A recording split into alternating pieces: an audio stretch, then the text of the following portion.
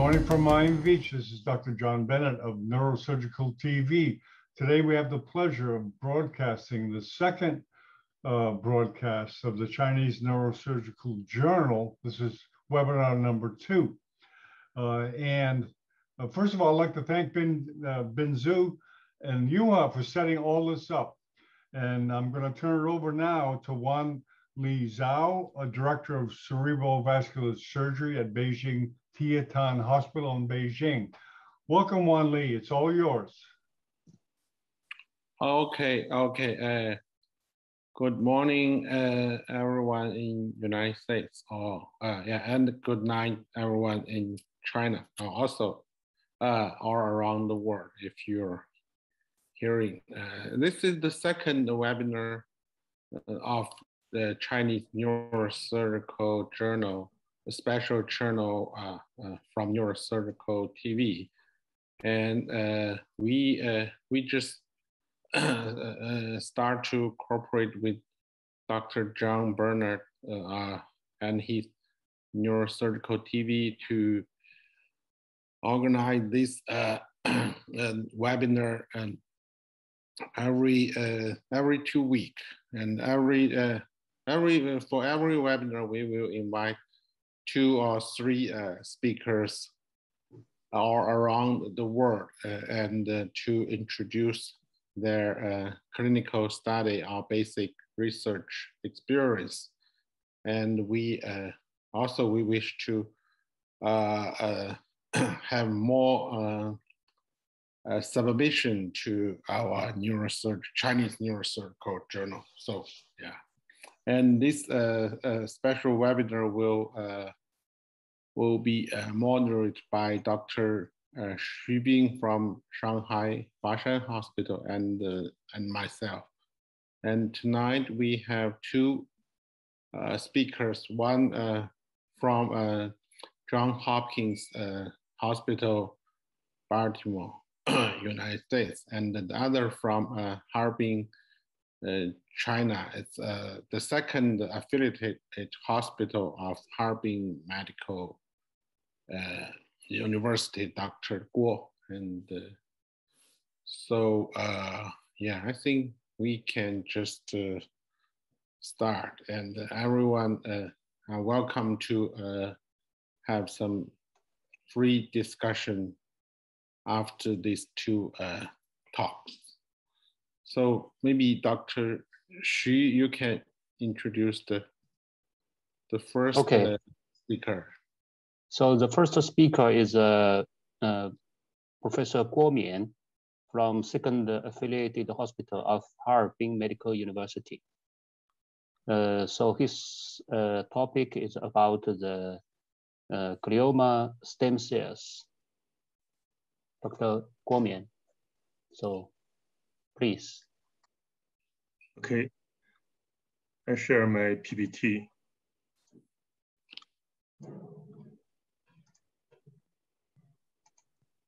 Okay, hello everybody. Thank you, Professor Xu, for that kind introduction.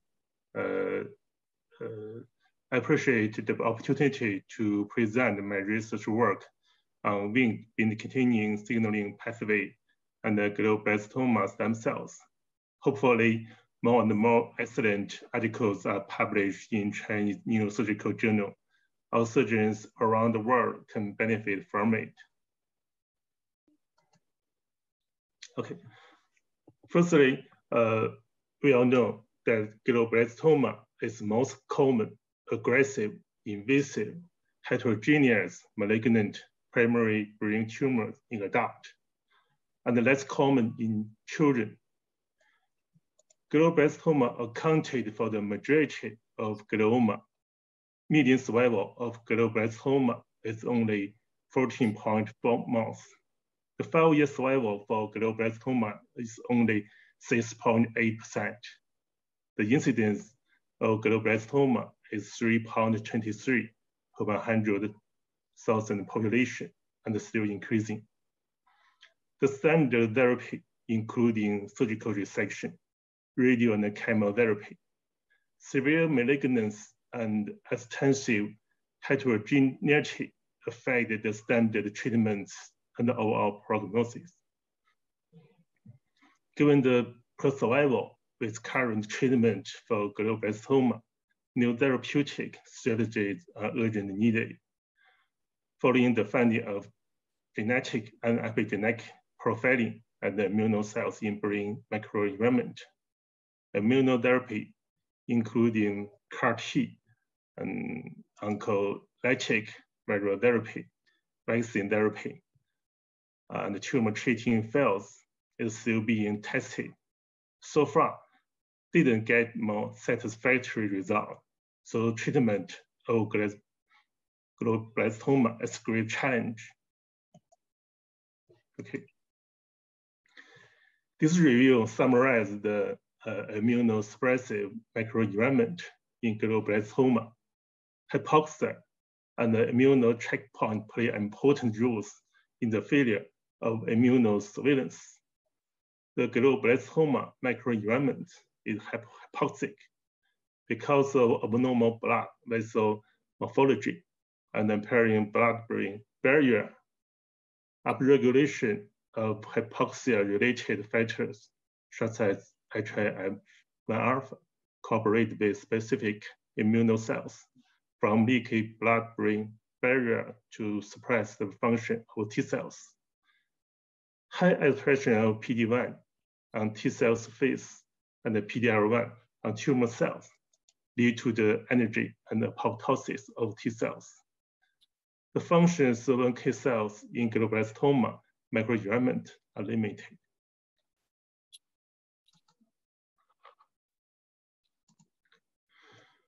Glioblastoma stem cells have a high potential of cell renewal can development. Glioblastoma of varying heterogeneity. Glioblastoma stem cells show greater tolerance to therapies and promote tumor recurrence. Glioblastoma stem cells are located in hypoxic niche of tumor microenvironment. Besides glioma stem cells, many different cells such as microglial cells, macrophage, vascular cells, fibroblasts, immune cells such as dendritic cells, leukocytes, and NK cells take part in the tumor microenvironment. The hypoxic niche contributes to glioblastoma growth and resistance. HIF contributes to the upregulation of VEGF and the IL-8 and supports the stem cell presence. Crucial pathways such as Wnt are also upregulated in glioblastoma stem cells in the hypoxic microenvironment and associated with an methylated FGMT type and chemoradiotherapeutic resistance. As we all know, Notch, Hydrog, and the Wnt signaling pathways are considered as stem cell signaling pathways. For a long time, we have interested in the role of Wnt signaling pathway in the development of brain and skeleton, as well as glioma tumor genesis. Since Wnt signaling pathway is highly evolutionarily conserved in animals and identified for its role from embryonic development and carcinogenesis in various tissues and organs. So we focus on this pathway. Wnt signaling pathways include the canonical and non-canonical Wnt signaling pathways. All Wnt signaling pathways are activated by the binding of a Wnt protein ligand to a Frazol family receptor. The canonical Wnt signaling pathway, or Wnt beta-catenin pathway, is the Wnt pathway that causes accumulation of beta-catenin in the cytoplasm, and is eventually translocation into the nucleus to act as an activator of transcription factors that belong to TSF-LER family. Without Wnt, beta-catenin would not accumulate in the cytoplasm, since the destruction complex would normally degrade it. The destruction complex includes the following protein. Here, axin, APC, GSK3.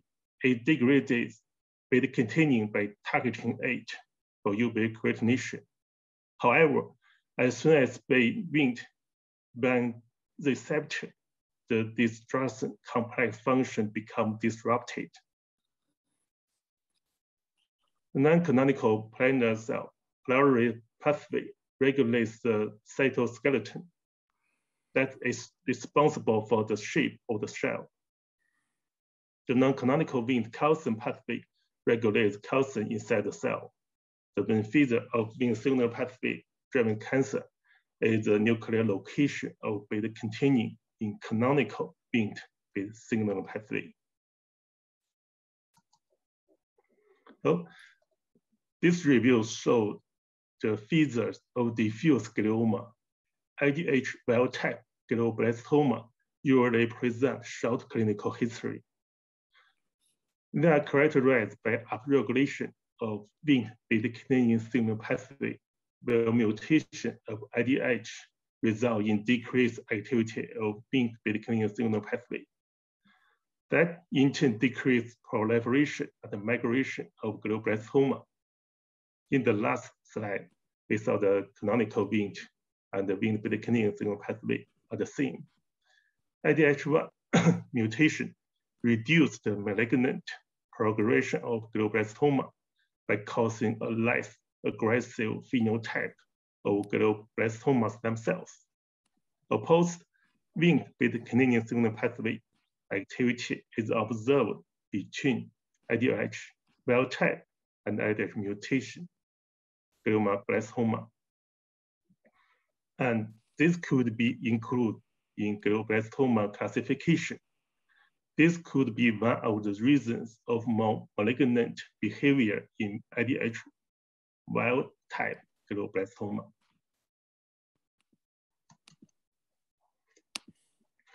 So, Wnt signal pathway plays an important role in many human cancers, although new mutations in the major components of pathway or alterations in the pathway. It has been reported that the continuous activation of beta-catenin in tumors. These findings confirm that there are other factors contribute to activation of beta-catenin and its downstream pathways. Here, we list the crosstalk among Wnt and some cancer cell progresses, including no-coding RNAs, oncogenetic signaling, autophagy, drug resistance, apoptosis, stem cell maintenance, epigenetic regulation, and glucose metabolism. So Wnt beta-catenin signal pathway is so important for glioblastoma malignancy. This review shows the potential benefits of inhibiting Wnt beta-catenin signal pathway in glioblastoma. Wnt inhibition could decrease stemness of stem cell, prevent tumor invasion, and decrease therapeutic resistance. Wnt inhibition impacts glioblastoma vasculature by blocking angiogenesis. Signal inhibition results in increased blood-brain barrier permeability, allowing for improved drug delivery. Okay. This is my previous work. I studied the protein cyclophilin A in my postdoctoral period and still focus on this protein now. Cyclophilin A was first found by binding with immunosuppressant drug, cyclosporin A. Cyclophilin A is a PPIase, which assists protein folding and trafficking, and was found to be overexpressed in various types of cancer. This review summarizes the functions of cyclophilin A. Cyclophilin has important roles in many biology conditions, including protein folding, trafficking, and T-cell activation. Current research suggests that cyclin involves in cardiovascular disease, neurodegeneration, aging, viral infections, inflammations, and cancer development. Okay. We first compared the brain and the skeletal phenotypes in cyclin wild type and knockout mice by micro-CT and immunohistochemistry. Cyclin knockout mice demonstrate lower bone mineral density, reduced osteoblasts, and increased osteoclast numbers. Expression levels of chondrogenetic differentiation occurs, and transcription regulators was all significantly lower in cyclin knockout chondrogenic cells. This indicates that cyclin plays a functional in brain and skeleton development. Cyclin is present in highest in concentration in the brain. We then analyze the expression of cyclin in brain tumor. Firstly, we found that the expression of cyclin is increased in various cancers. We then examine cyclin expression in glioma through analysis of GEO, CCGE, and TCGA databases and clinical samples. Cyclin expression was higher in multiple types of glioma and upregulated with tumor progression. Patients with cyclin O expression have shorter survival time based on CCGA and TC databases. This work below shows the glioblastoma stem cells isolation from the clinical samples and the preparation for next experiments. Still in GEO database, we compare the neurospheres and the primary tumor. Cyclin is upregulated in neurospheres, which contains more glioblastoma stem cells. After induced differentiation, the cyclin levels downregulated. We knock out cyclin and found stem cell markers like nestin CD133, SARS2, and NANOG decreased by a series of assays. The data suggests that high levels of cyclin in glioblastoma, especially glioblastoma stem cells, cyclin required for maintenance of glioblastoma stem cells.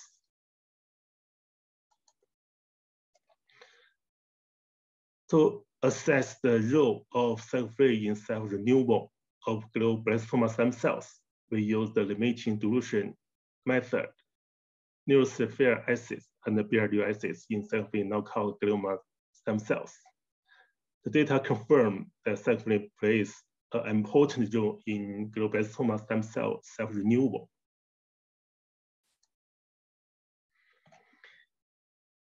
Because cyclin is important for glioblastoma stem cell maintenance, we next investigate whether cyclin is involved in radioresistance in glioblastoma stem cells by wet blood. We expose glioblastoma stem cells to increasing dose of irradiation and increasing time. Cyclin was promoted by irradiation. Survival fraction and the flow cytometry analysis further demonstrated that cyclin knockout reduced the ability of radioresistance.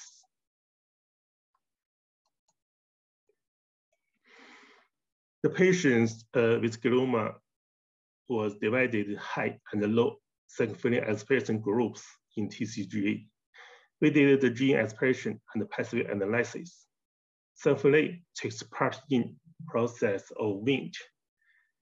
Ingenuity pathway analysis further confirmed that high correlation between Wnt signaling pathway and cyclin. Okay, we next perform RT-PCR wet blood with surface assays to check with Wnt beta-catenin signal pathway in cyclin knockout cells.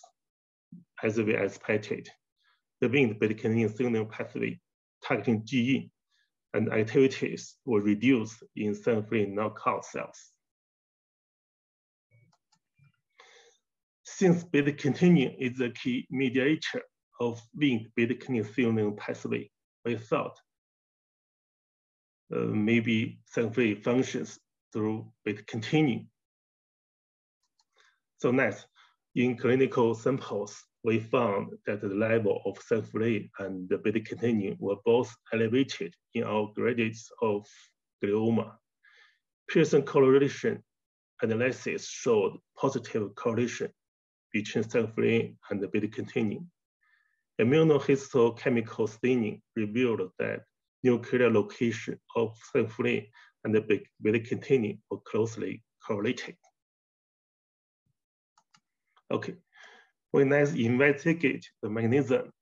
Since beta-catenin functions by nuclear translocation, we test whether synapse help beta-catenin translocated to the nuclear.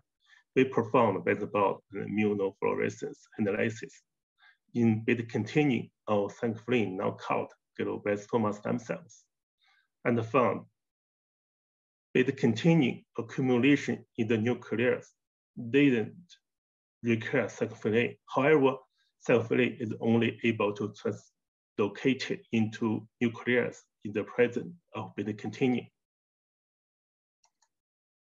Next, we performed ProDAM and co-IPIC and found synapse, beta-catenin, and TCF4 binding together. CHIP assays confirmed that the synapse could regulate the interaction between beta-catenin and TCF4.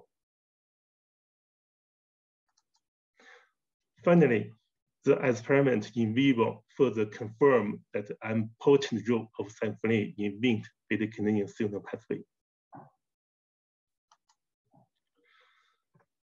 We now collaborate with Professor Tian from Harbin Institute of Technology in clinical translational research by targeting synapse and the beta-catenin pathway. We use stereotactic technology to inject biomaterials containing nanopattern embodies like synapse antibodies into the tumor cells in order to target the protein of interest.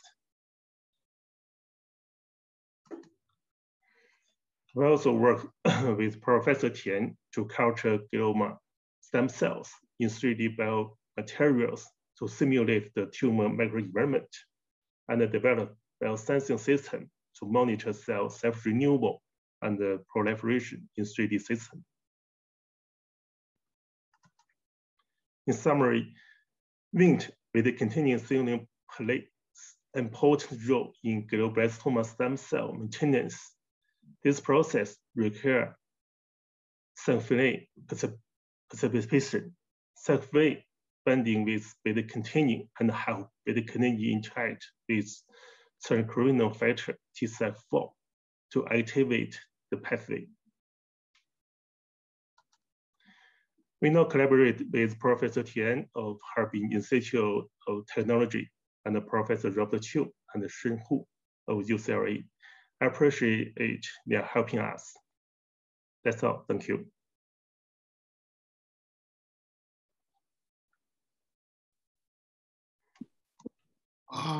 Thank you, Dr. Guo.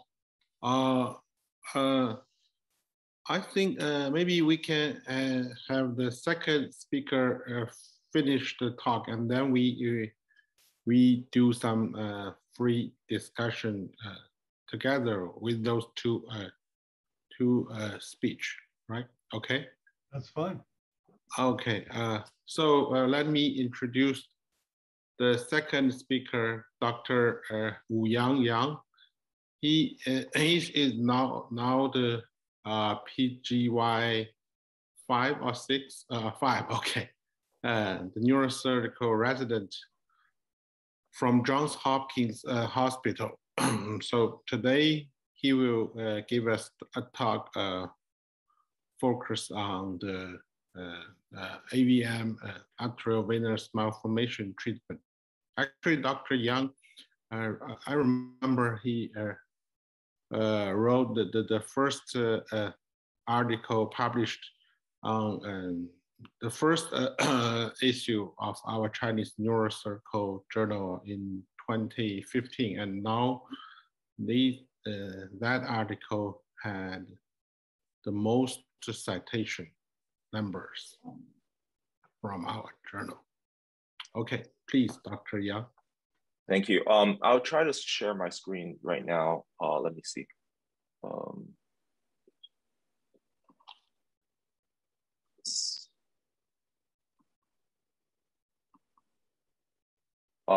I might have to rejoin, Dr. Bennett. Is that okay? You might have to what? I might have to quit and rejoin because my Zoom is a new setup. So I need to set up I need to click on something. Okay, yeah, sure. Okay. We'll take a digital coffee break. Thank you. You're welcome. Okay. So maybe we can have some discussion about the Dr. Guo's topic. Sure. Right? Did he do that? Yeah. So, Dr. Guo, Professor Guo Mian, can you reshare your PowerPoint? The last slides you said you have the plan. Maybe we can just let Dr. Yang do his talk, and then we discuss later. Yeah, he's coming back, right? Yeah. Okay. Very quick.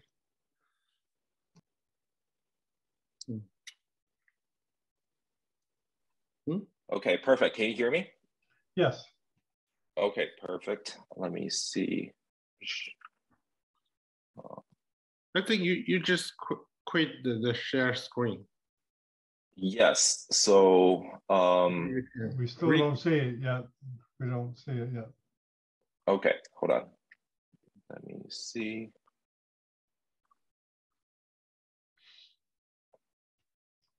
Okay, we're getting All there. right. We're getting there. Not yet. Can you hear? Okay, yes. Can you hear me and see me? Perfect. Okay, perfect. So hi everyone, I'm Wu Yang. I'm one of the PGY5s at Hopkins. And my talk today will be focusing on one of the risk factors for AVM rupture with a little bit of general background on AVMs. I have no disclosures. So AVMs, as many people here know, that is a tangled web of abnormally formed arteries and veins. It's direct connections between arteries and veins and with no capillaries in between. To describe an AVM structure, you must have three components. So it must have a nidus. It needs to have feeding arteries or feeding artery or arteries. It needs to have draining vein or draining veins. So some of those are not the case. In very exceptional cases when AVM ruptures, you will see the draining vein actually going away. And on angiograms, you will see that the AVM only has a nidus and feeding arteries without draining veins. And that's common because that's probably the prothrombosis of the draining vein that caused the rupture. So it doesn't mean that it's not AVM. It just means that the veins has priorities thrombosed. So AVMs as an appearance, this is an abstract picture of the AVM. It looks horrendous. And if you look at that on the Wikipedia, the pathological slides, that the whole lesion is just basically abnormally formed vessels. And in some cases it is when you open up the brain, it just looks like a tangled, a bag of worms, basically. So the most definitive way of diagnosing AVM is angiogram. On MRIs and CTAs, CTAs are probably better than MRIs, but they still have probably close to 2 to 5% of false positive and false negative rate. So angiograms is the more definitive way, and it doesn't mean that it's 100% false positive or negative. It's probably close. It's around 99%. A lot of the patients have initially negative angios for AVMs, and then they show up later, in a week after, especially for ruptured AVMs, that when the hematoma is compressing on the AVMs, they typically do not appear on the first angio scan. So the practice here is normally get the first angio. If it's negative, then get a second angio in a week. And a direct visualization of the lesion. This one is a more benign looking one. It basically has a small onitis. You can see the arterialized draining veins over here. It can be mistaken by arteries, but if you start get the tactile feeling of the arteries or the veins, you can get a differentiation between them. And a more ominous looking one for this one was from one of the journals published by Dr. Freelander in Pittsburgh that shows this gigantic lesion, big overdraping draining vein, and all this, what we call serpentimatous, or what I thought was initially was a bag of worms. You literally open up the dura and open up a can of worms. And we don't see this much often now, because most of these gigantic lesions are referred for radiosurgery now. So we don't really open up those as much now. So, AVMs, there are a couple of ways to describe the lesion. I typically think of it as two major features. The AVM has both a feature of a brain tumor and also a vascular lesion. So it has a mass effect. There's a description of size, whether or not, based on specimen grading, it's either less than 3 to 6, or 6. You can describe the shape, whether typically it's a coned shape, like a larger cone on the superficial surface and narrowing down to the deep side, and that's a typical experience of the appearance of the AVM. But it can also appear as a round one, especially in the deep, like when the AVM is very deep. And location of the nidus can describe compactness and diffuses, but there's a lot of ambiguity with how to describe the AVM diffuseness. And AVM does not necessarily has one big single thing, a nidus. It can have multiple niduses compartmentalized into like one big thing compartmentalized into different niduses.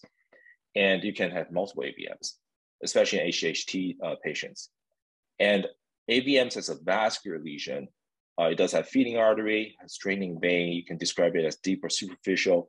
As aneurysms, some papers describe it as type 1, 2, 3, where reality is more like a prenatal, intranidal, or unrelated.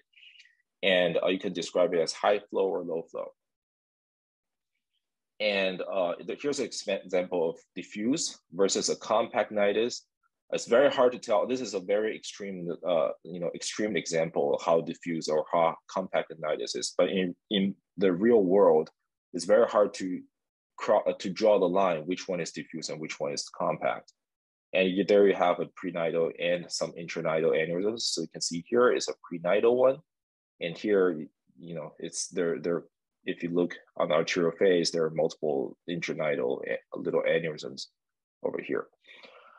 So when talking about AVMs, obviously the mass effect lesion is part of it, but most part is vascular characteristics, meaning that what are you, what is the risk of leaving it alone? And to describe that, you have to know the natural history of the AVMs. And when describing natural history, there are a couple of risk factors. And when you consult the patient, normally the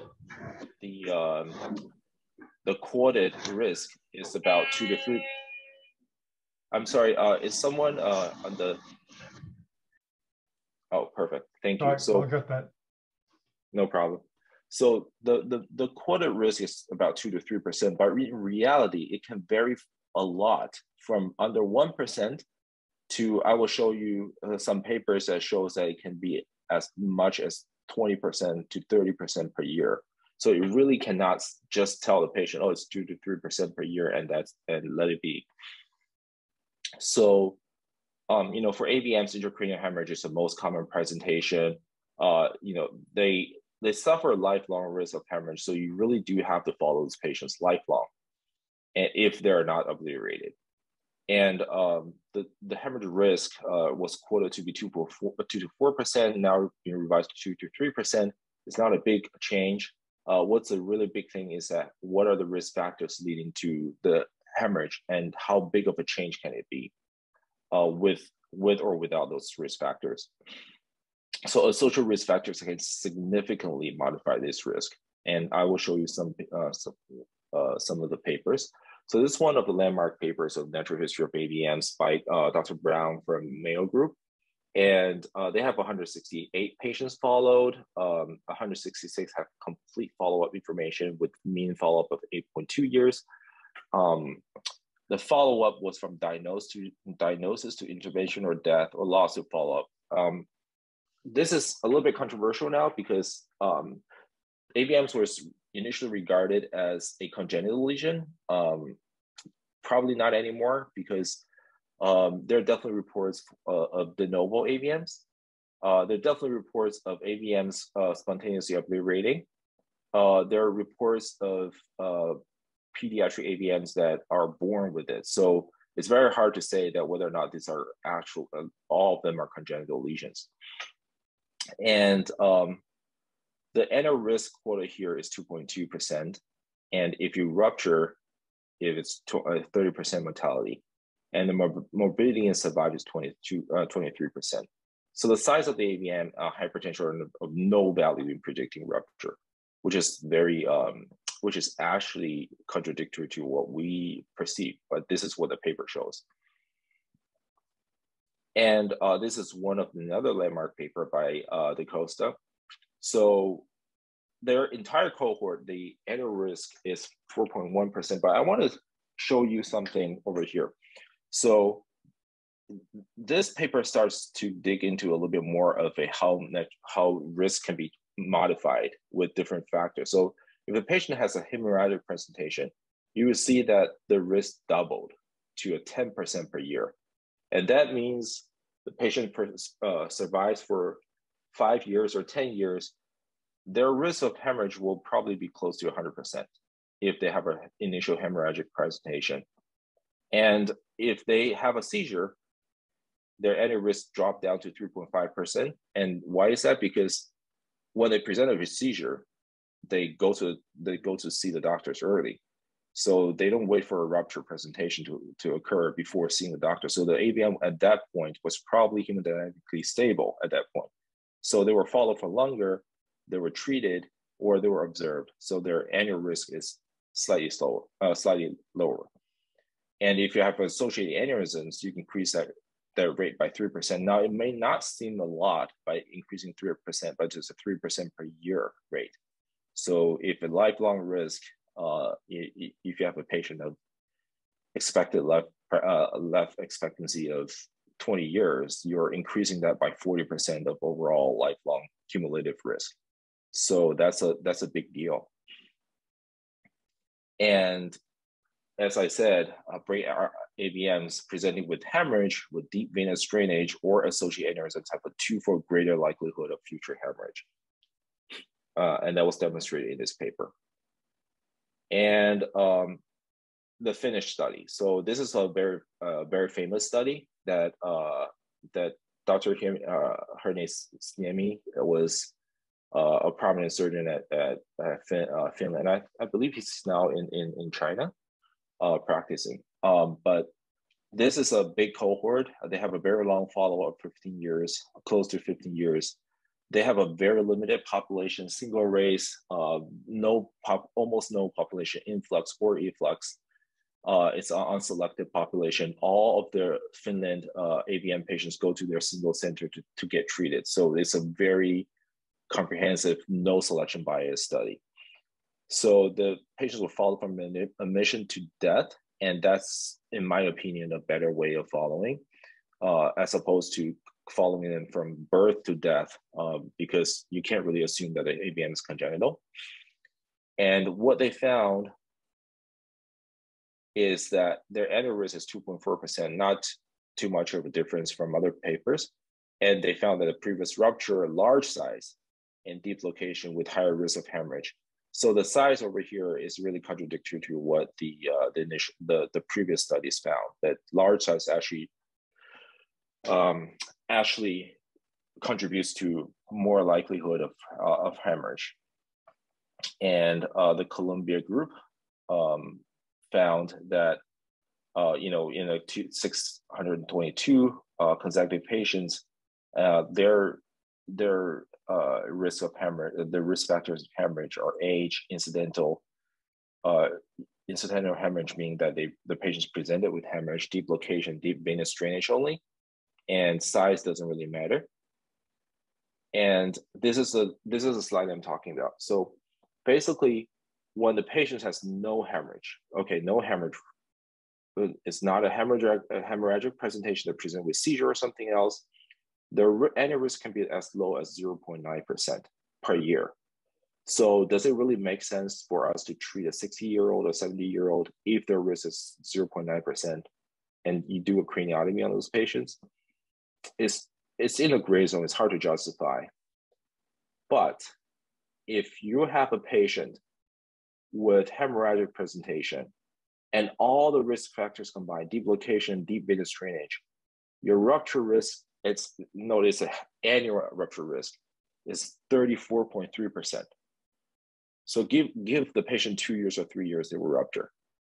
So in that case, even if the patient is 60 years old, 70 years old, even if they cannot tolerate craniotomy, you would try to seek some other solutions, maybe radiosurgery, embolization plus radiosurgery, but you will have to treat those lesions. So this risk factors, they give a lot of weight.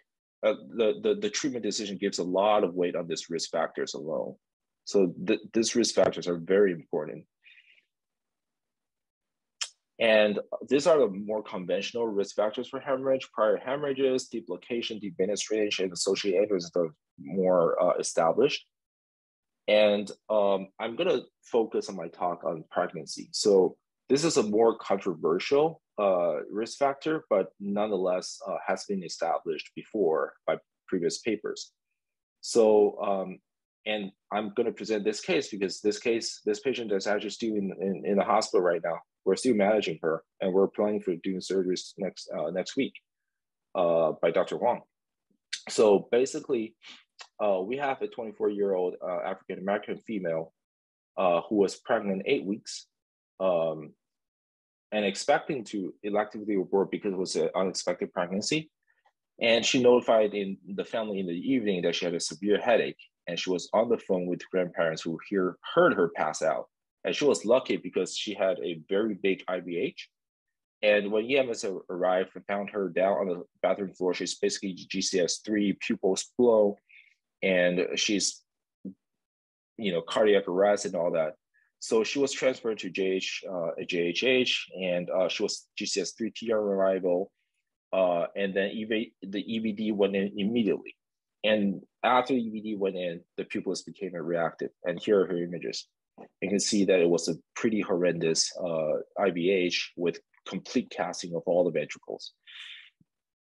And the culprit lesion is this little guy that is parasagittal, single arterial feeder, drains into a deep drainage, straight sinus, and the size is just 1.7 centimeters. It's a small AVM. There's no hematoma. There is no hematoma, meaning that there's no mass effect on the AVM. So this is probably the actual size of the AVM. And it's non-eloquent. It's paracallosal, a little bit superior to the corpus callosum, but it's a little bit higher. So the management decisions, the factors considered, she's only 24. So she has many, many, many years to go. She is life expectancy over here is about 75 to 80 years. So she has probably a good 56 years to go. Small AVM is non-eloquent. It's got a single drainage vein. It's got a single feeder. That means the overall structure, complexity of the AVM is not that great. It's not that complex, meaning that it's better, is good for treatment. And the patient already elected to abort. So that's a good sign that, you know, the patient had expressed her wishes that she wants to abort her pregnancy. And that gives us a lot of leeway in decision making. And mortality is high if you release. Basically, if she was not on the phone with her grandmother and EMS did not arrive in time, she would have brain herniated and died. And we're planning for surgery for her next week. And the fact that, you know, she's first trimester, and most of the papers describing pregnancy AVM hemorrhages are in the second or third trimester, but that's not always the case. And the fact that, and there's an anecdotal story. So basically, when I was outside her room and one of our other attendings came by, and I was debriefing him on this patient, I told him that this is a pregnant patient, hemorrhage, and came back, came to the NCCU, and he immediately turned green because he thought it was one of another patient that had a brain AVM and had a rupture. So this is how prevalent this problem is, despite despite some papers were saying that this is not an increased risk, but this is, in reality, you see a lot of this in NCCU. And, in general, pregnancy, hemorrhagic stroke account for 5 to 12% maternal mortality during pregnancy, and AVMs attribute to close to 40% of all spontaneous and intracranial hemorrhages. And it was previously reported to be increased. A recent meta-analysis said it was not, but I'm just going to go through the papers and try to do some analysis over here. So one of the papers here, by the Brigham group, is that they examined only 54 patients. There were 5 hemorrhages, 4 patients over 62 pregnancies. Their hazard ratio was 7.9%. That's a big hazard ratio, meaning that if you're pregnant, you're more likely to bleed than non-pregnant is in a 7-fold ways or 8-fold. And their analysis was limited by a very small sample size, of course. So this is one positive finding. And there's another landmark study in here by Xingju, who is my previous colleague in Tiantan. And they examined 979 female patients as a very large cohort. And the rate in pregnancy is actually lower than non-pregnant patients. So what my interpretation of this is that first, it's a single racial population, and whether or not it generalizes to North American population is questionable, because the pattern of how people were treated and the way that the lesions, whether or not they were treated immediately versus they will wait, and how the patients were followed are vastly different.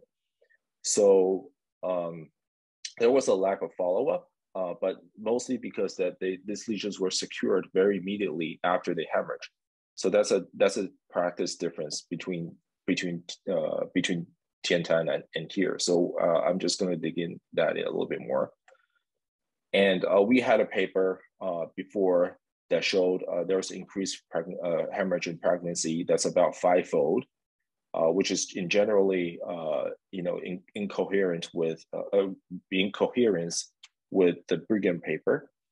And our reproductive age patients were from 15 to 50, which is defined by US Bureau of Census.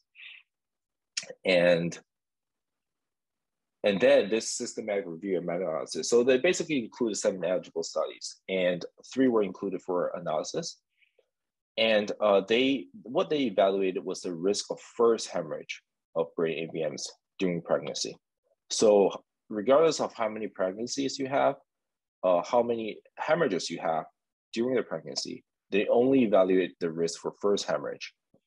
And they found that there's no conclusive evidence of increased risk of first hemorrhage in their paper. But then there was some ambiguity in language in that paper that actually generalized to the risk of hemorrhage overall. So that's one of my critics over here for this paper. So there are several points of this paper makes it interesting or controversial. So first of all, as I said, they only value on the first hemorrhage risk, ICH risk. So the reason for not including subsequent hemorrhages are that the authors assume that once hemorrhage, the AVMs will most likely be secured. So it's unreasonable to calculate further ICHs during the pregnancy or during in other pregnancies. And that's not the case because there are papers showing that the rebleeding risk is low within an immediate period. So the general practice over here is that the AVM will wait for the AVMs to cool down, for the hemorrhage to cool down, and then bring the patient back later to perform treatment, either resection or radiosurgery, because we don't want to deal with angry brain. And the fact that AVM, how likely is the AVM is going to rebleed within 1 month or 2 months of time is very unlikely. So that's how we deal with it. And the only studies that they include with patients where we established brain AVM diagnosis, and that already make them low risk for hemorrhage. And the authors criticize the inclusion of childhood patients into analysis, whereas in reality, our youngest patient in our cohort is actually 13 years when they were pregnant. And because we only include patients of 15 to 50, we have to exclude a couple of patients. And in that cohort, in the included cohort, the youngest patient is 16 years old. So you really cannot just say this is a problem of adulthood. And the conclusion of risk of first hemorrhage is equivocal, is ambiguous. So what is the first hemorrhage? Meaning that the patient hemorrhaged and then they just stop counting. So that's not the case, because the real decision making is that the real reality is that the patient hemorrhaged and then they were discussed with the AVM. And then what do you do? So are there going to be subsequent hemorrhages? If they're not, then you wait for a little bit and see how you treat them. If there are subsequent hemorrhages and the risk is increased in subsequent hemorrhages, not the first one, then you probably will treat it. And that's what we believe over here, that for this lady, the 24-year-old, that we think there's a high chance that she will subsequently hemorrhage, and that's why we take it out emergently. But their paper has a lot of good recommendations for future research. So I agree that we should use the WHO definition of childbearing age from 15 to 49 years old, which is interesting because they said papers who included pediatric patients should not be included, but then their recommendations to include 15 years old patients. And the duration, and I fully agree with that it should be pregnancy and puerperium. And describe the method of how all pregnancy for each woman is captured, document how long each patient spent in the exposure period, report the numbers of previous pregnancies and subsequent pregnancies, and stratify the patient by prior history of ICH and record the numbers of ICH both in and out of the exposure period. And that's all very important. And I think most of the papers included there did all of these things.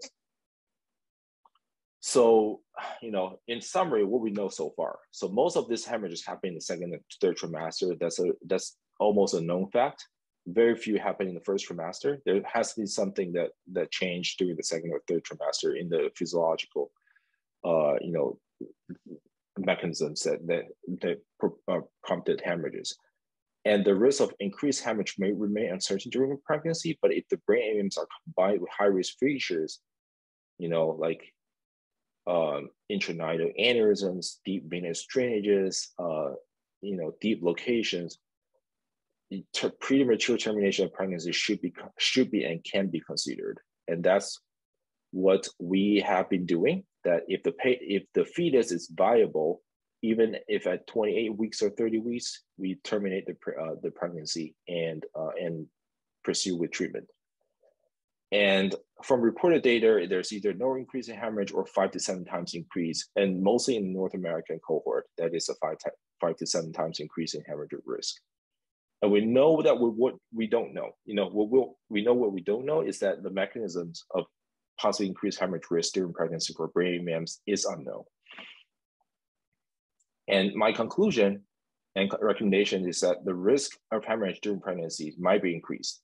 And although recent meta-analysis suggests suggests a certain degree of uncertainty, but again, it's a risk of first hemorrhage, not all hemorrhages.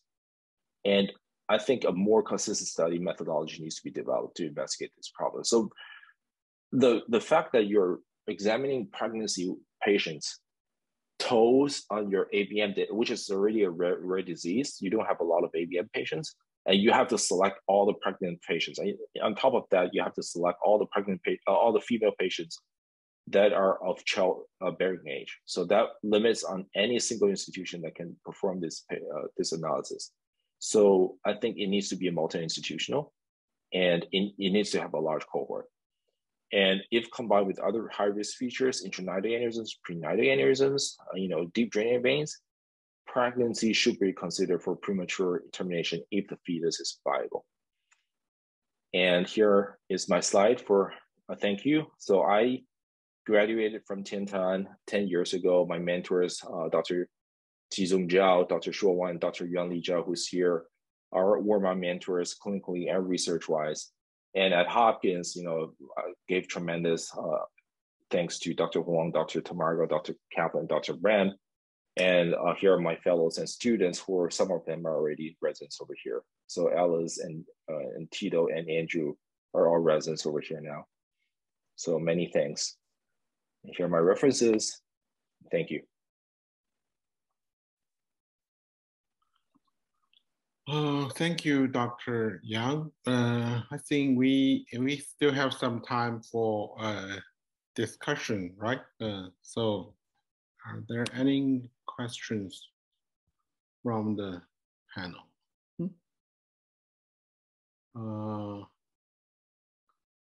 Yes, hello, I'm a consultant in Dubai at the moment. So I also had recently 2 pregnant ladies, one of them was very large, 5-7 centimeter in eloquent area. But since Dr. Yang has gone through all the literature, I just want to ask him, what would he say are the present controversies and future studies? I mean, AVMs need to be tailored. You need to look at many things. And does he really believe that we can solve all these questions with statistics? And what would be the most burning question in his mind? Thank you. Right. So I totally agree with you that statistics does not, and as I said over here, that you cannot just quote a 2.2 to 4% hemorrhage risk per year to all the patients. For say, when you have a patient with very large AVMs that are pregnant, that obviously just masks the decision making, whether or not to take it out, the pregnancy, does that increase the hemorrhage risk? So, there are a lot of controversials right now in a lot of regions, in the areas in AVM. For say, that the one that you mentioned, large, hard to treat AVMs, but what if the patient are pregnant? What if they exhibit very high hemorrhage risk and they're very young? What do you do about it? So in reality, the decision making here is very, very hard. What I say is that for large AVMs, you're probably not going to take them out anyway. Basically meaning that if they're a grade specimen grade 4 or 5, you're not going to do surgery and expect them to leave the hospital in a good state anyway. So, in those cases, it's really dependent on whether or not the patient has intranidal and prenatal aneurysms, whether or not they're deep drainage, whether or not they have rupture before, and what mean that how high for risk this aneurysm is this AVM is. And if they are very high and high rupture risk, I would suggest try to see whether or not a peripheral treatment, meaning that embolization with radiosurgery, it makes sense for them. And there are other controversials right now. For say, what if you have a pediatric patient with very, very deep thalamic AVMs that had bled before? How would you treat those? Like, are you going to leave those alone? Absolutely not, because they're 10 years old. They have 70 years to live. but there's thalamic AVMs. If you take them out, they will just be hemiparatic for the rest of their lives. So there's a lot of treatment decision makings that should be, exactly as you said, should be tailored to the patient. Now, statistically speaking, I think what statistics gives us is that a general estimate of what how risky your lesion is. For say, if you have a lesion that's superficial, small, non-deep drainage, drainage has been observed for many, many years, that gives you a sense that this is not going to be a high risk, and you can continue to observe it. But then, if you have an AVM that's deep, aneurysms, deep drainage, ruptured before, that gives you a general bracket that's saying this AVM is probably going to rupture subsequently, and you should probably do something about it. So I think that's what statistics help us in decision making. Now, the last question you asked is what in my mind is the most pressing. I think there needs to be a way, and exactly as you said, non-statistical way, to give you information based on your prior experience. How would this AVM need to be treated? And I have something in mind. It's not established yet, but apparently. So think about this. So when you're reporting papers, you're actually reporting your own database. You're reporting a summarized component of your database. You're not actually selecting a subcohort of patients from your database to tailor on the patient that you currently treat. You're basically just general reporting on the summary of all your database. Now, that's why we have so many papers divided into deep AVMs, superficial AVMs, pediatric deep AVMs, pediatric superficial, pregnant AVMs, pregnant pediatric AVMs. So will there be a future way of actually real time getting all those data and tailor to one patient? I think there will be, but it does need to take time, and patient privacy apparently is one of the big concerns in these platforms. I hope that answers your question. So Dr. Yang. Yes. So you mentioned the pregnancy. Is it including the time of to give a birth? Because it does. It does. Okay. Yes. Okay. So 40 is it weeks different in the different way to give the birth? Most of our patients in our cohort are vaginal delivery. Mm-hmm.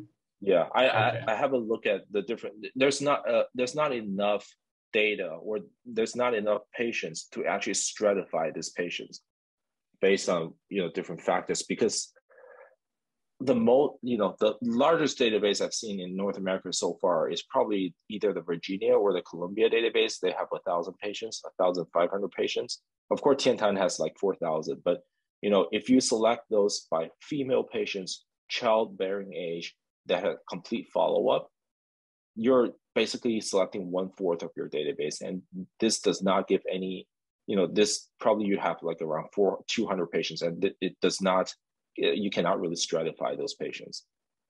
The sample size is too small. Yeah, yes, and then yes, I agree. I also looked into this literature as well. Actually, that's true. We just don't know about the cesarean section versus the vaginal delivery, and generally it is being thought vaginal delivery is safe, but then you have to use some common sense as well, I feel. I mean, if the hemorrhage is very fresh, I would rather prefer a C-section under control, possibly combined with a surgical resection of the AVM. Whereas if the things have stabilized, and as you characterize it as they're being cold, then things change. Things really change. And yes, please elaborate. Yeah, so I've seen questions over here, grade hematoma with AVM stable pregnant patient. As we, for the case I've shown here, the reason why we operate on her is because she basically presented with a horrendous HRVH. It's, we generally think that if she were to hemorrhage again, she probably won't survive. So that's why we operate. The general practice over here is to wait for the AVM to cool off, the hematoma to cool off before we do anything about it.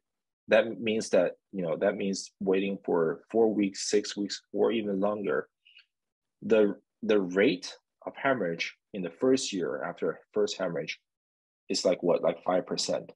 Like, would you actually deal with an angry brain and deal with all those things for a risk of 5%, whereas 95% of the patient doesn't really have hemorrhage in the first year?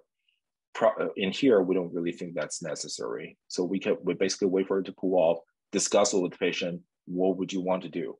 And radiosurgery, surgery, pick or just observe.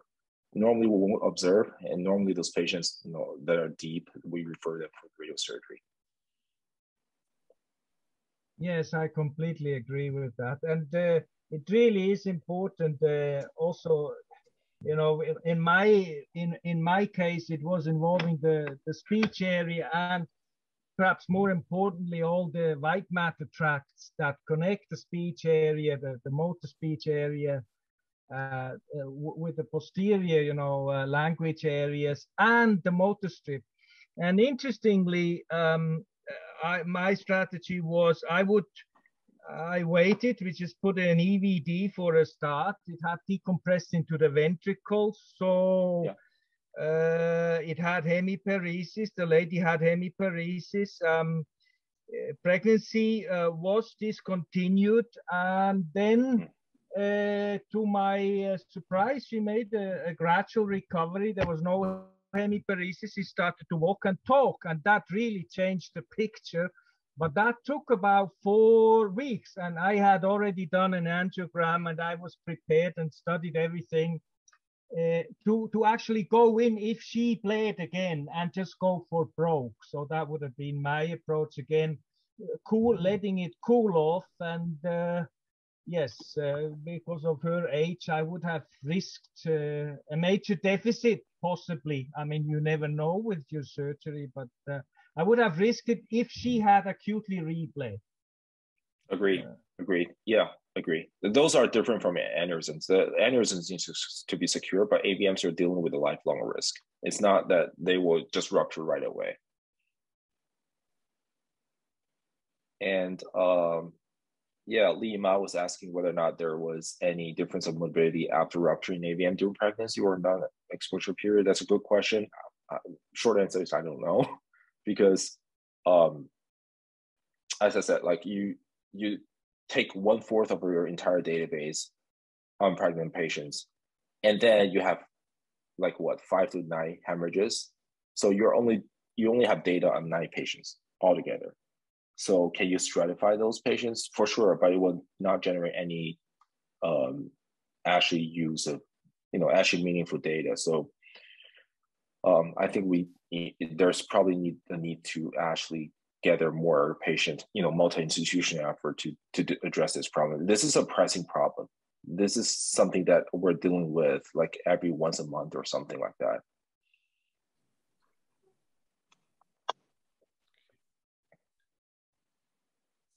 Okay, Dr. Guo Mian, are you there? Guo Mian. Yeah. Yeah, you mentioned I think in the last slides, you mentioned some future plan for this stem cell.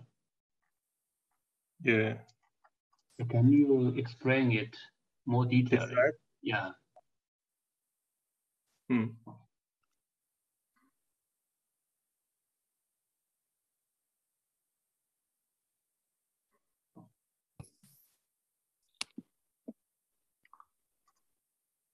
Yeah, there is another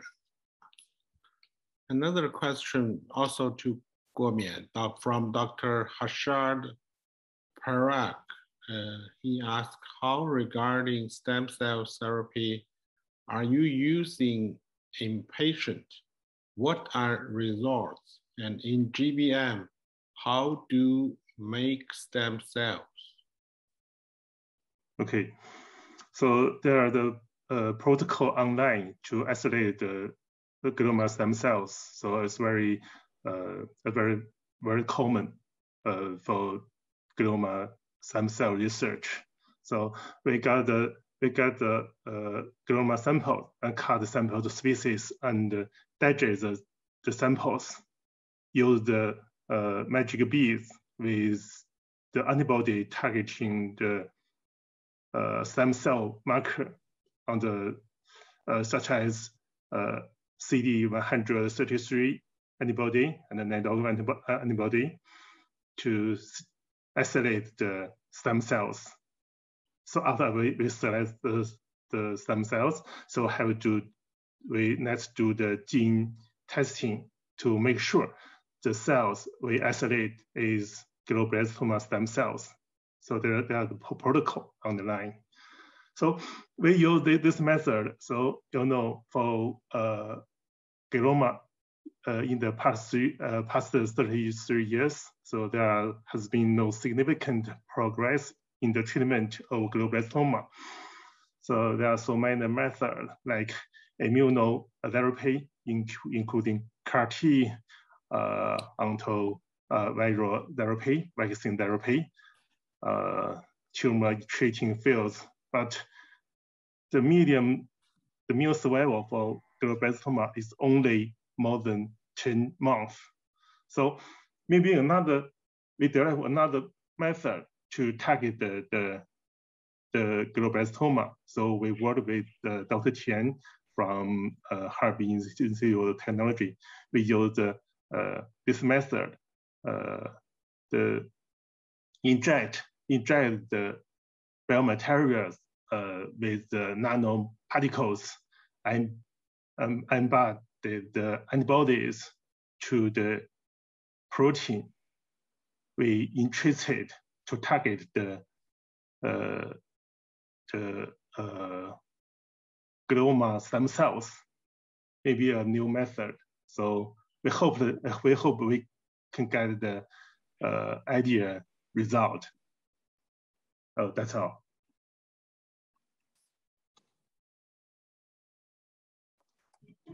Okay, great. So Dr. Yang, Professor Yang, you mentioned that a recent paper of UCSF suggested that the hemorrhage during pregnancy typically recovered well. So, yeah, so how about your case? You mentioned one case in very serious condition. Right. After so the hemorrhage. she started following commands. She started following commands like a few days ago. So I think, so she's 1 week out, one or 2 weeks out. She came in with complete, GCS3T extension in all extremities. The left side almost the left side doesn't really move, but now she's following commands consistently. And that's given only 1 or 2 weeks. And it's actually, as the previous question was saying, the Dr. Woodley, that this patient's, unlike aneurysm patient that they rupture, if you don't have a good blood pressure control, they rupture immediately and they have a poor subretinal hemorrhage that gives them a very poor prognosis. The AVM patients, in some part, they behave differently. That they, even if they rupture, you cool them down, they generally recover pretty well. So, I think, again, I think this is not, you're dealing with a bomb, like an aneurysm right now. This is more like you're dealing with a more chronic, lifelong risk that you need to prevent these patients from having a catastrophic hemorrhage in the long run, as opposed to you're dealing with some kind of immediate hemorrhage or immediate poor prognosis. Yes, if I may add to that, of course, once it has stabilized, you still need to treat it and you need to evaluate it with all the very well-known criteria and discuss it with the patient to go for a treatment and consider surgical treatment. I mean, surgical treatment is the ultimate thing, and it is so much easier once you have very good planning Having said that, I have dealt with acute AVM bleeds, and they were primarily not recognized as such, which is often a very unpleasant situation because you find yourself evacuating a hematoma. You don't quite know how much you will get, but that also seems to work. And one last remark I would like to make, I was a trainee of Professor Neurosurgical at the time in Zurich, and he used to say, you know, AVM patients, he's not so worried about them getting into coma. So low GCS means something entirely different from aneurysm bleeds. It really has not the same meaning. And interestingly, if you look at all the criteria published by previous authors and so forth, the GCS scale is not, I mean, you just looked at the literature again, but I don't think the GCS scale plays a major role, is it?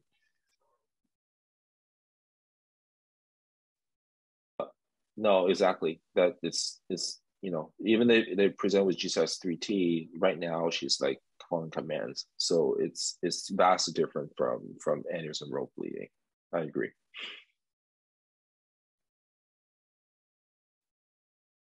So Dr. Yang, do you have any experience about the medical treatment, like Lipto? Yeah, I know. So there was, I saw a trial for atorvastatin for AVM conservative management, which has also been the trial for, you know, the drug for subdural, chronic subdural hematoma treatment recently. I don't know. I mean, I don't know the mechanism for that. I don't have experience in that. Okay. Yeah. Yeah, I noticed Professor Chen Xiaoling is here. Do we have some comment? Yeah, I have a question for Dr. Yang. Hey, long time no see. Okay, so as the, you know, the AVM definition for the AVMs, that is the feeding artery connected to the drainage vein with the needles. That means the directly with the feeding artery and drainage vein. So that means hemodynamic is a very important role, a very important factor for the development and the rupture of any presentation for AVMs.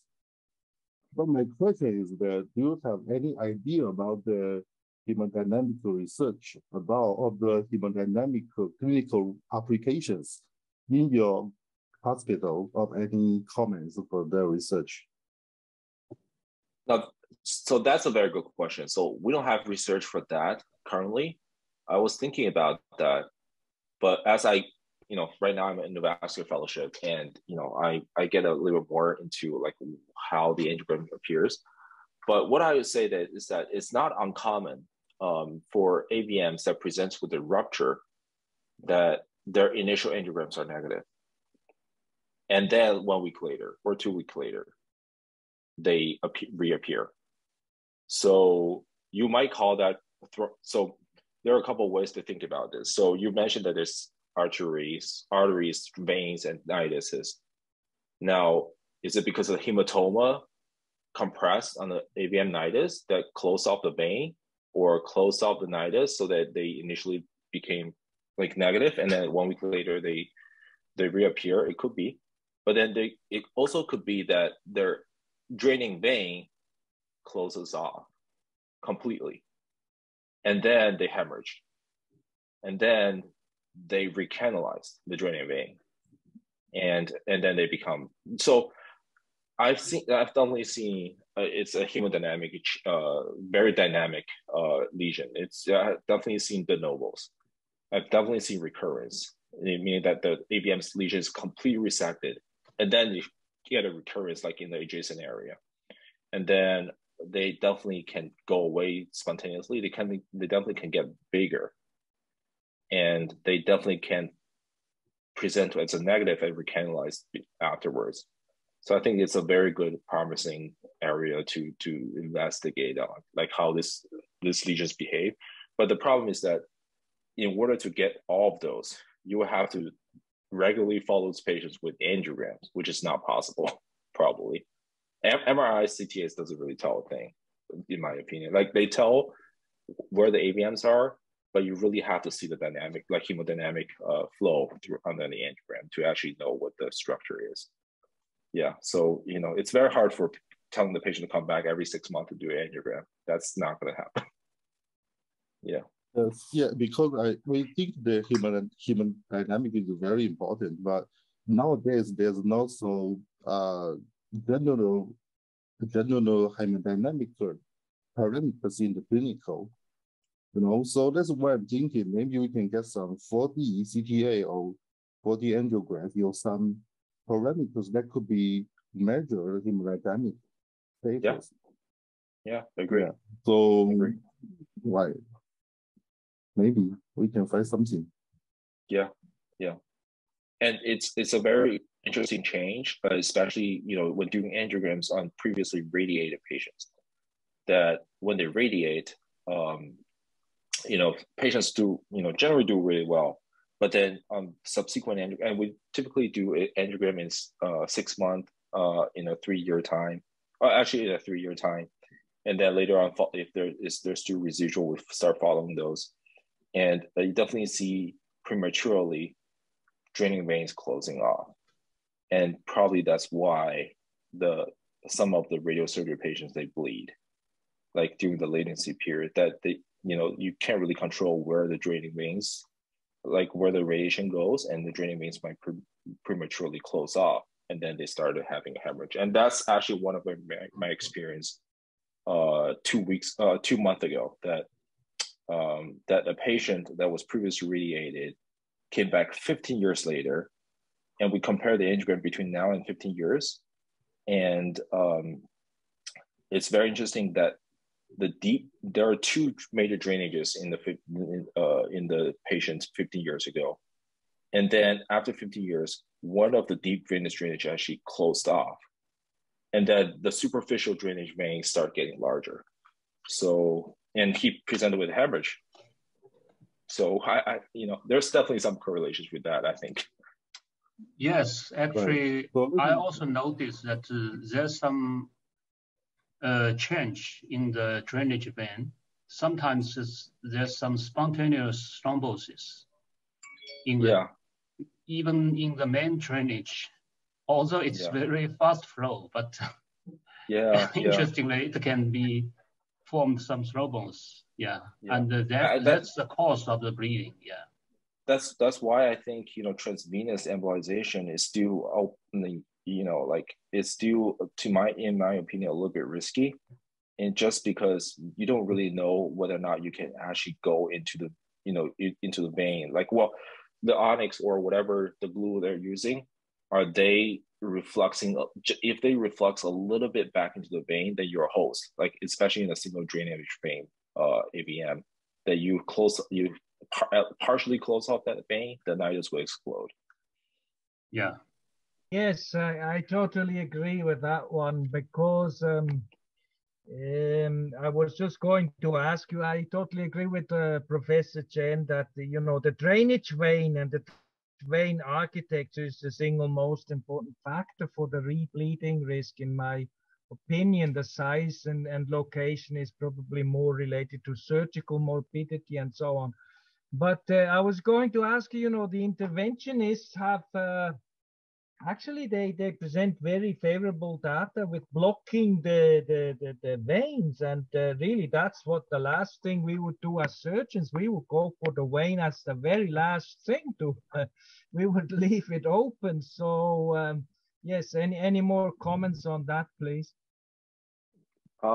I think that what they're doing is that they, you know, what the transvenous embolizations are doing is that they transvenously access to the nidus with. If you have multiple arterial feeders, it's not possible to embolize. Yes, the theory is that maybe treat this as a possible fistula and then go into the nidus and then obliterate the nidus and without hurting the vein. But in reality, when you're passing a catheter through the vein, especially the drainage vein, like you're occlusive to that vein, like your catheter itself. and you are hurting the vein by passing catheters and wires over there. So is it possible? By reviewing some of the papers, they have pretty favorable outcomes for sure. I think, if for most part, you're lucky that you go into the nidus, you just glue off the entire nidus without hurting the vein and hope for the best that, it doesn't explode. But in reality, there's a chance of hurting the vein. There's a chance that the glute reflux into the vein. And if you hurt the vein, you reflux into the vein and close off the vein and cause a hemorrhage, I don't really know how I can defend myself in that case. That's a problem. Like, you can achieve 95% good outcome, but that 5% is really hard to defend while you're hurting the draining vein in the AVM.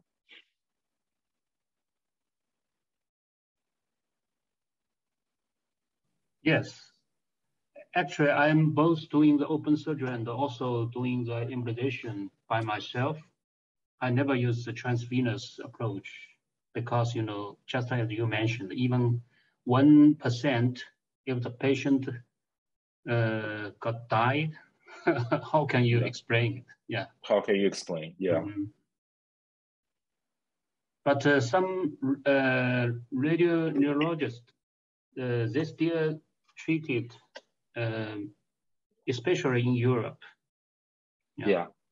I'm sure, with advancement of endovascular, eventually there will be a solution, maybe transvenous, or combined with other stuff to treat this like endovascularly for very selected patients. But at this point, things are exploratory. I can't really say that it can be applied to a regular practice. Yeah. Yeah, I agree with that. I don't like it, but the French school, which has been very pioneering in interventional, they do that. And what can I say? The other thing which you actually, I'm sure Professor Xu, he knows if he does interventional that the wires actually, these micro wires are extremely soft, so I wouldn't really blame them. But the onyx blocking it the wrong way would probably be the problem, I would think.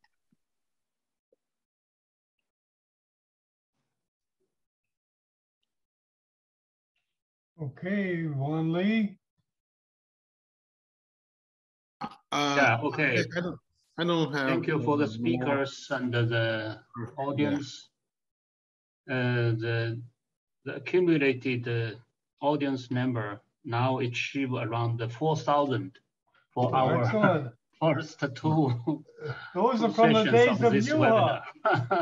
Yeah. From the days of Yoda. Yeah. Wow, I'm very honored. I'm very honored. I never spoke to so many people. Thank you. Well, Martin, it's good to have you, Martin, to bring So some Martin, you can show your face. Yeah, we got to get your camera working there, Martin, so we can meet you. So I'd like to thank. Anything else, Ben? Do we have more questions or anything else you want to do? Okay. Takashi Kon, right? Do you have Takashi? Yes, Takashi from Japan. Wow. Do you? Yeah. Good evening. I'm Takashi Kon from Tokyo, Japan. Thank you for a very interesting speech and very informative. Thank you for coming. Thanks, Takashi. Okay, so I think we can close this webinar tonight. And according to our schedule, we plan to do it every 2 weeks, and there will be always the Sunday night. So Beijing time, yeah. So when we confirm the speakers for our next webinar, we will broadcast. Excellent. Okay. Thank you very much, Wan Li. Thank you, Ben. Thank you, Wu Yang and Mian, and also Martin and Harshad for interacting. And we'll see you in 2 weeks. Okay. Bye, John. Bye. Bye-bye.